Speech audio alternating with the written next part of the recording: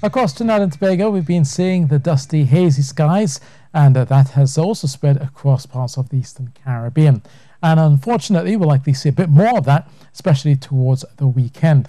So therefore, looking at the forecast, we've been talking about the Saharan dust. It does obviously tend to affect those of you who are sensitive, especially those with respiratory ailments, who should take the necessary precautions. But it does have a good side in that the Saharan dust provides minerals and nutrients towards the Amazon rainforest. So obviously, both good and bad will have to live with this Saharan dust. Now, the Saharan dust has been with us over the last couple of days. It will likely resurge as we go through the weekend, but in between there will be some cloudiness and some showers.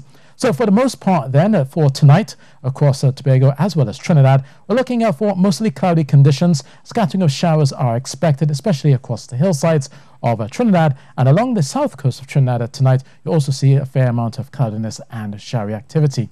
Now, through tomorrow, we'll continue to see most of the cloudiness, at least for the first part of your morning. Scattering of showers are expected, especially for eastern areas of Trinidad as well as Tobago. There will still be some Saharan dust in the atmosphere, but overall, the concentrations should be lower because of the rain clouds around.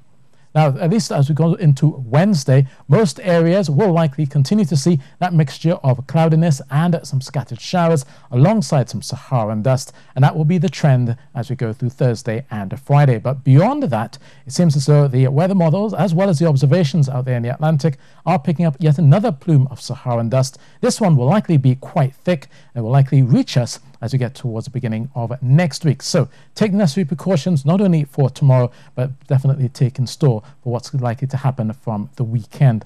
Now, temperature-wise, tonight we're looking at lows of 23 degrees Celsius in Trinidad, 24 degrees Celsius in Tobago, and at least for tomorrow, looking at highs just around 29 degrees Celsius for the most part. We'll likely struggle to get anywhere close to 30 degrees Celsius simply because of the cloudiness around and also that Saharan dust. You'll find that under dusty conditions, the sun's rays can't actually penetrate that dust, and therefore you find we get lower temperatures at the surface.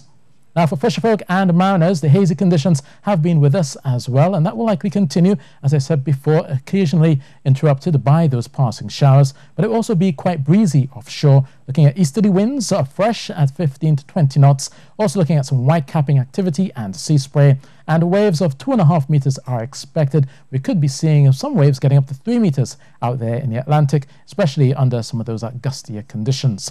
And it seems as though once we get past that, especially for fisherfolk as well as mariners, we're talking about the added Saharan dust, and that dust has been affecting most of the Eastern Caribbean as well, all the way up towards Antigua. And they will continue to see hazy conditions across the Leeward Islands and Windward Islands, at least for the next couple of days, out towards the Greater Antilles, around Cuba, as well as for the Dominican Republic and Haiti. There's just a mixture of occasional showers, and some of those passing showers will likely bring some brisk winds as well. So if around Kingston, it could also be quite windy, especially along that south coast.